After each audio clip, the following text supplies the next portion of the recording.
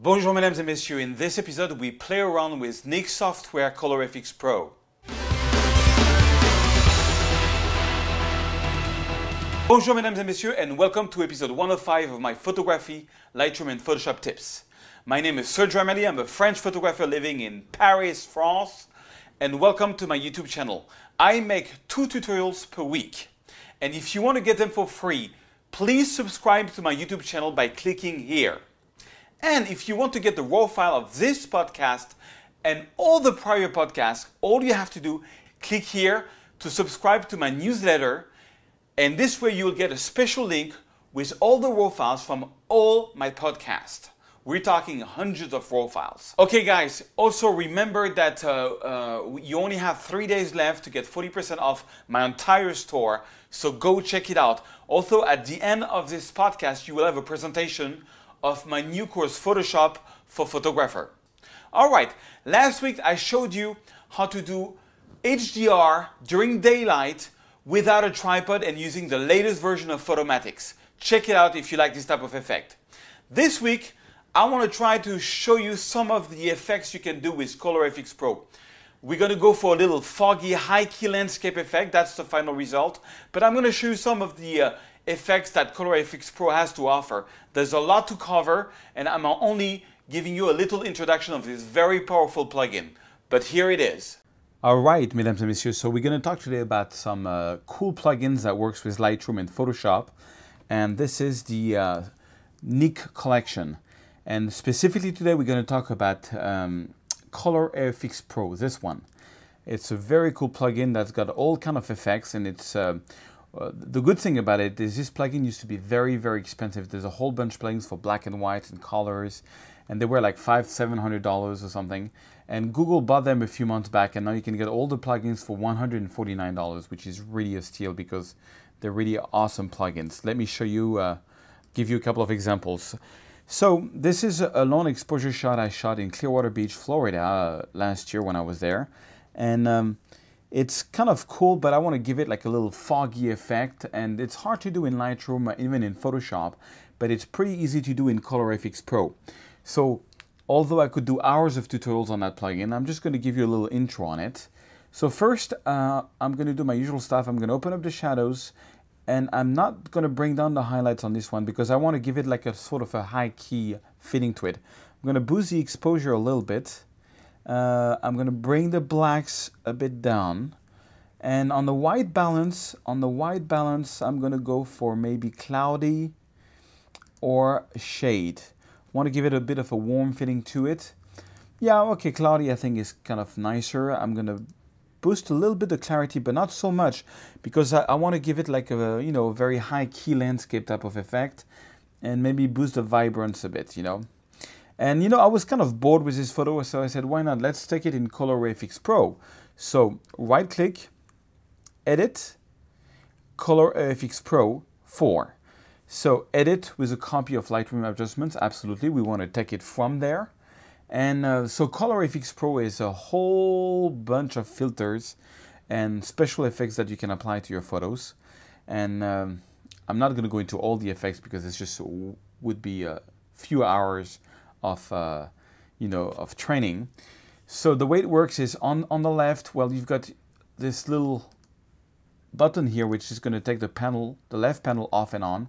Same thing for here, you know, you got this little panel thing. And so you've got like landscapes, wedding, architecture, favorite is the one I put in favorite, nature, portrait, travel. All this is different filters. I'm just going to show you a couple. I'm going to go into my favorites. And so if you want to put anything in favorites, let's say you're in portrait and you like something, you just click on the star here and it becomes yellow and you go into favorites. Okay, so for example, the detail extractor. Now, I love what the detail extractor does. What it does is that it extracts details, like it says. So the first sliders is going to be the power of the, you know, of the effect, and basically it's going to sort of give an illustrative look to your photo. It's really cool if you want to do that. Now I just want to use it to extract details, and I actually only want to use it on the foreground of the photo because I want to make a contrast between the foreground, which is very detailed, and the background that's going to be very foggy, to even put more attention on the foggy aspect of the photo. So When you have something that you like, what you can do is just click here on this, what we call control points, like the plus here, and I'm going to click here, and what that's going to do is that it's going to take out the effect everywhere but in that circle. You see I have a circle there. As I make it bigger, the detail extractor is being applied to a bigger space, to a bigger part of the photo. As I make it smaller, it's only being applied to the foreground here, and that's what I want. And I can lower the opacity of the filter or make it higher. I want to make it higher, so what I did here, if you want to see before and after, all I did was bring more details to the foreground of the photo. Okay? So that's cool. And that's what the control points, they call that the U technology. And it's really cool. It's a real cool technology. I could even boost the saturation, you know, but it's only going to boost the saturation here where there is the circle. So then I can click on Add Filter, and I'm ready to add another filter. And this time I'm going to go into Landscape, I believe it is. Landscape, and we have Gradiated Fog. I'm actually going to click the yellow star so that it's in my favorite for next time. And I'm going to click on Gradiated Fog. And what that's going to do is it's going to bring fog to the photo.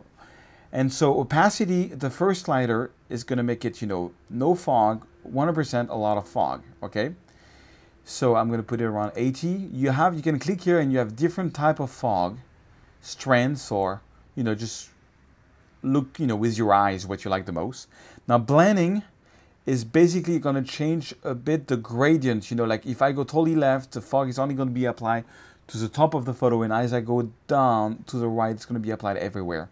I actually only want it to be applied to the upper part of the photo. You know, I just want to give the idea there's a bit of fog there, you know. Vertical shift is same thing, you know, you define where it's being applied. You can make a rotation, which I don't think is a good idea on this one, because I want it to be pretty aligned with the horizontal, you know, with the horizon. And yeah, that's about it. On this one, I'm not going to use the control points because I like what it did. Now let me show you before and after the graded fog. So, you know, I'm trying to do a high key sort of photo, you know, very detailed here and very foggy on top. You know, it's just the effect I'm going for. But, you know, I find it's lacking of colors, or, you know, and you can try different things. For example, okay, so I'm going to click on Add Filter. You can go into some crazy stuff like let's see, what do I have? Nature, portraits, Bleach Bypass. That's a crazy effect. Bleach Bypass is going to make it, everything is going to be very desaturated and very grungy, you know. But, you know, I might like that just here in front again, not on the rest of the photo. So I can add a filter. Click here. Oh, sorry, not add a filter. I made a mistake. Let me go back on it. Add a control point, the plus here. Click here. So, you know, it only does it on the foreground, you know. And check it out. Before the Bleach Bypass, after the Bleach Bypass. You know, if you think it's too strong, well, I can bring back some saturation, make it brighter, or, you know, make it brighter or less, you know. And yeah, but I like, you know, the idea to have this very contrasty, you know. So that's kind of cool. And now I'm going to click on Add Filter. So you can just, you know, try things around and add things up, you know. It's a complete creation process. And that's what I like about it. It's creation. Okay, one that I really dig is in Favorite. It's called the Bicolor User Define. Let me click on it. And all it does is that, I mean, you can do it in, you know, in Lightroom, but I don't know, I find it easier there. I'm going to pick, you know, lower color, upper color. For the lower color, I'm actually going to pick, I'm going to click here on the color wheel and go into the blues and take a bright blue. When you turn that off, okay, it puts it there. And then on the top color, the upper color, I'm going to go for a very warm color, like sort of reddish or something like this. Okay, and then I'm going to play around with the blends, see how that works. Yeah, make that a bit smaller. Let's vertical shift. Yeah, I want to make the blue very, yeah, I want to make the blue very, like, just the bottom part of the photo and the rest kind of red. Okay, so maybe now I can change my reds and add a bit of green. So go towards the yellow, for example, maybe a little bit. That's kind of cool. That's kind of cool, but it's too much yellow. I'm going to back it down a little bit. You know, it's really like you have to play around with it. And I can lower the opacity or just increase it, you know. I can make it sort of natural, something like this. Or, or I can try something else. You know, I can try, I don't know, I'm just playing around and taking some like strong purple, and just lowering the opacity. I'm just trying to get back some colors in the photo. Be color defined before and after, Just trying to get some colors back in there, But I like the fog look that it gives, and the fact that there's a lot of details there and a lot of fog. But the process is really endless. This is just a little intro in that amazing plugin. So, okay, that's it for now. I'm going to click on Save, and it's going to bring back the photo in Lightroom. And I think I'm going to do a little bit more in Lightroom because I always love to double process. Whenever I do something in Photoshop or into a plugin and get it back into Lightroom, well, I still do some final touches there. Okay, so here we are. Boom. So that was the original photo with the retouching we did, and that's after all the filters we did. We gave it that fog look, this 500px, 90.5 look, you know what I mean? For those who are on 500px, they will understand.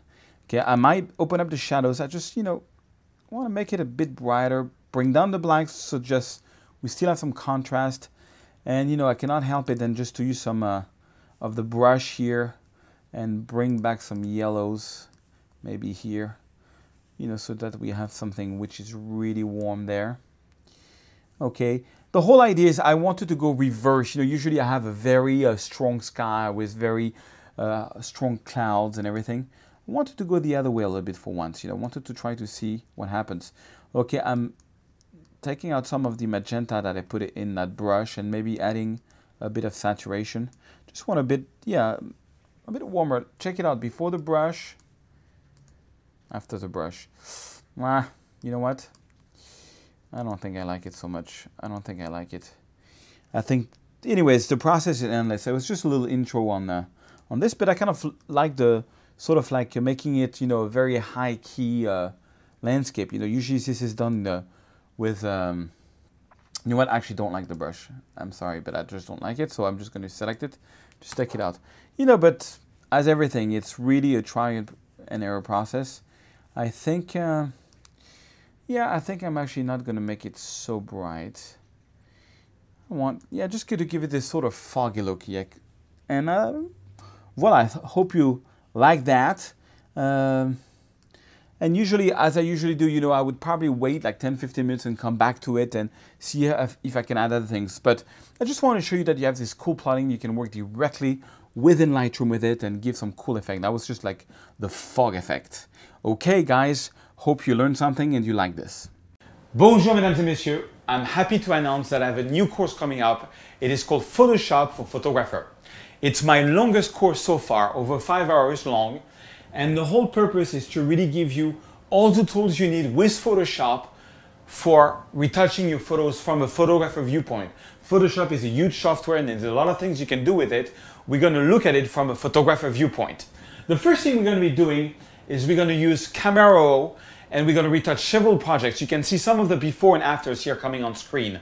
And I'm going to show you a simple example at first, and then we're going to go into more and more complex raw file editing until you really get the raw file looking like you want. Next, we're going to go into layer, mask, and blending modes. To do that, I'm going to show you how to replace some skies so you really master the different types of blending modes and the different types of masking options that we have and how the layers really work with Photoshop. That is very important for you to understand. Then we are going to do some digital blending. Now, digital blending is an amazing technique for when you shoot the sky and when you shoot your foreground, and to mix them up to get all the dynamic range and a very natural result. Then we're going to jump into HDR.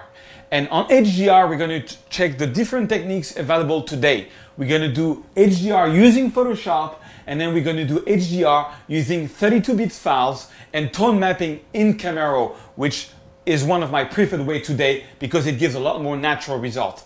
Then I'm going to show you how to make a very HDR illustrative look with one single file. Next, we're going to go into black and white. and I'm going to show you two techniques to do black and white. One completely in Camera Raw and the other one in Photoshop for very dramatic results.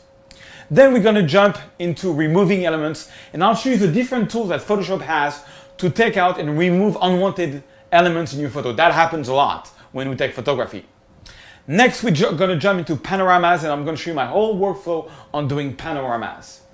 Next, I'm going to show you all kinds of small special effects from simulating a very nice bokeh on a photo, from doing tilt shift photography, trying to mimic an 85mm 1.4 lens to have a very small depth of field, how to explode details in a photo, all kinds of small tricks I've gathered over the years to give your photo an extra look. And last, we're going to put everything into practice to create one composite using all the things we have learned so far, and that will be the final tutorial. So I hope you do check it out. It's really all I know that I've put into one big tutorial on Photoshop. Photoshop for photographer. I hope you do check it out. Alright guys, I hope you liked this episode and that you will check out my Photoshop for photographer full course, and I'll see you in the next episode. Au revoir.